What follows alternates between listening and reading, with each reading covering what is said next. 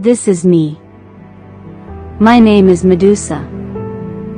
I am a 35-year-old transgender woman who fled from the Islamic Republic of Iran about a year ago to save my life and sought refuge in South Africa.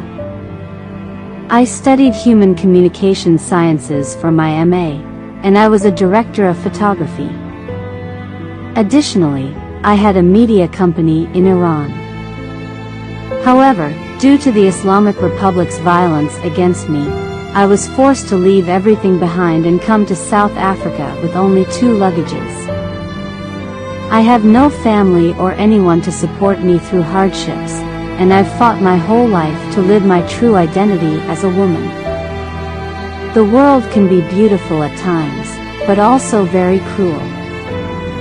In your opinion, why should one have to fight to exist?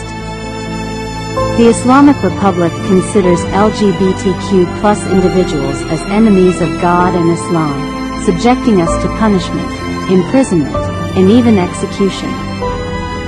Life after seeking asylum hasn't been easy for me either.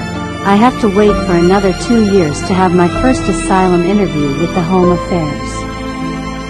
Until then, I am not allowed to work and do not have access to basic citizenship rights.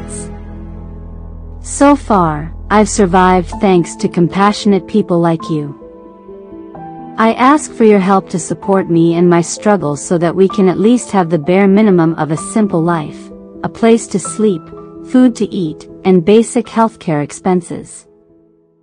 Hold my hand.